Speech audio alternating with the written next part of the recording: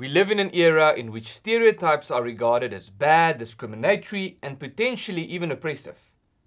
That wasn't always the case. For much of civilizational history, the phenomenon of stereotypes was regarded as perfectly normal and even natural. It was a way for people to differentiate between cultures, communities, or even sections of society through observation of the way in which people belonging to different groups tend to behave.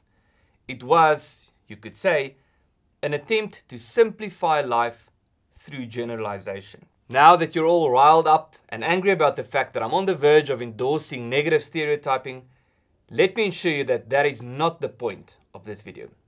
The point of this video, however, is an attempt to understand why stereotypes exist in the first place and to present some ideas on how we can respond to them.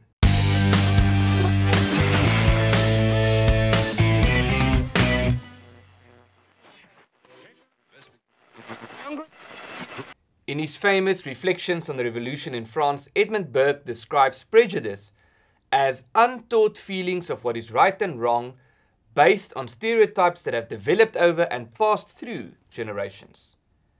When Burke describes stereotypes and prejudices, he makes the point that it is an obvious consequence of human nature. And as I have said on this show before, to describe something as part of human nature is not necessarily to endorse it. It's simply to state the existence thereof as something that would necessarily transpire as a result of human interaction. In his book, The End of Racism, Dinesh D'Souza makes the point that it is not particularly useful to dismiss stereotypes out of hand, as they sometimes contain an element of truth. One way to illustrate the point, he says, is to swap them around. There are negative stereotypes about every conceivable community, be it men, women, old people, young people, the English, the Germans, the Irish, the Americans, the Chinese, the Japanese, the Russians, the Jews, Africans, white people, and whoever you can think of. If, for example, we were to say that German people tend not to have a sense of humor, or that Americans are obsessed with guns, or that the Chinese are less concerned about human rights, or that men tend not to be as gentle as women, or that young people are prone to prioritize social life over work obligations, or that old people tend to struggle with change. We can reject all of these claims as discriminatory stereotypes which should not be entertained at all, or we can test them. One way to do this, D'Souza suggests, is to swap them around. If we say, for the sake of the argument, that no, it is the Chinese who are obsessed with guns and it is the Americans who don't care about human rights, we find the stereotype slightly more ludicrous.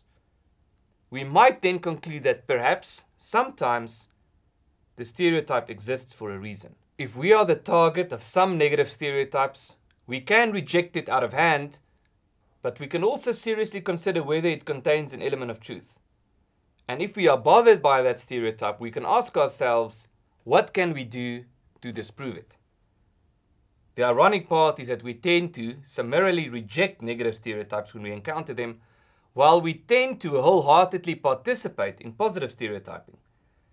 To say that Chinese people tend to be good at math is not nearly as objectionable as to say that they are not good at something else, for example.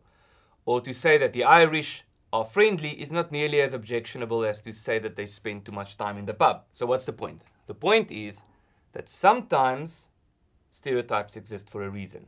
Sometimes, however, we find that stereotypes are simply false and indeed discriminatory or even oppressive. Sometimes, the best way to approach stereotypes is not simply to pretend that they don't exist or to dismiss a stereotype simply because it is a stereotype, but rather to take note of it, to consider whether it contains an element of truth, which obviously isn't always the case, and then to determine whether we regard it as necessary to break that stereotype. If that stereotype is something that deserves to be disproven, the best way to do so is through our own observable behavior. My name is Ernst, and this is your fact sheet.